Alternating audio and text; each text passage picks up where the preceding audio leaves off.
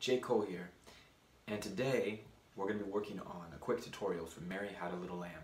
And no, not the nursery rhyme version, but the Buddy Guy turned Stevie Ray Vaughan version from the 1980s album Texas Flood. And unlike that version, which is tuned to E flat, we'll be keeping it in standard tuning just to keep things simple. And we'll be breaking it down bit by bit. It's really just a 3-chord blues song, but because of the funkiness of it and the timing of it, it can be a little bit tricky. There's a lick at the end that I'll focus a little bit more on. And then again, today is just going to be the rhythm. We'll focus on the lead with the next video. And with that, let's get into the song. If you like this video, be sure to like and subscribe, and hopefully we'll see you soon.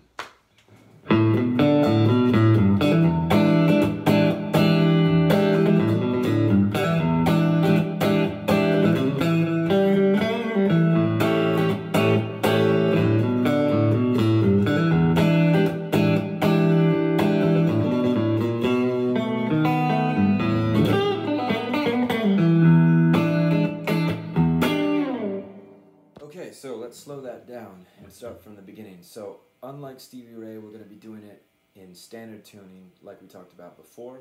So that is the only difference, but all of the note choices and everything else are the same.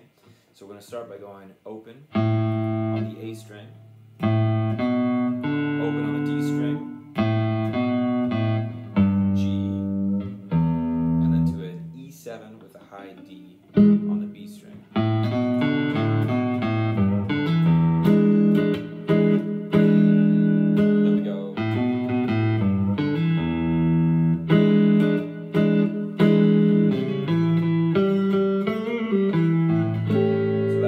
Sliding from B up to C sharp, then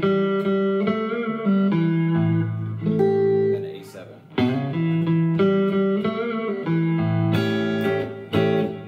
then back to the original part, then we're going to go, so walking up to the B7 5 chord.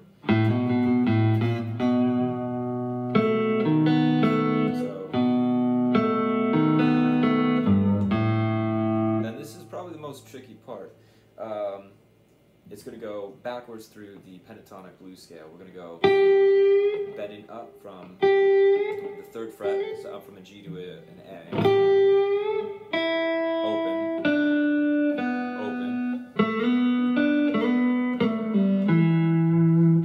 Faster though, I like to do it with my middle and my pointer finger. I think it's a little smoother. So that's the whole riff.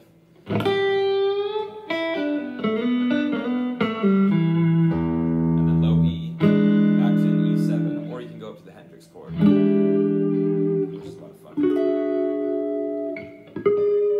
Any of those chords work. So let's recap.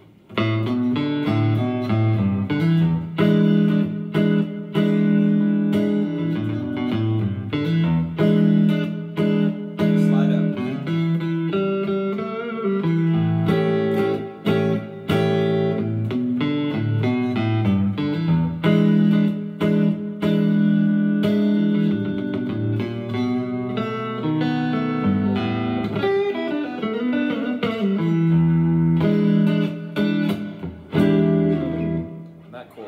If you haven't learned it yet, it's that shape. So that's Mary Had a Little Lamb, just the first part, the main riff of it, and we'll come back to the solo next time.